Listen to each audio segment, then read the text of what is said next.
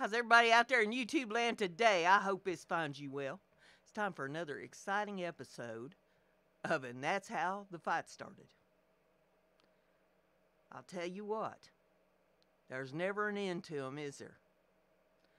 Years and years ago, my husband and I went out to a bar one night to have a drink, and we was sitting there having a little conversation, and I noticed that there was a gal sitting over in the corner at a table all by herself.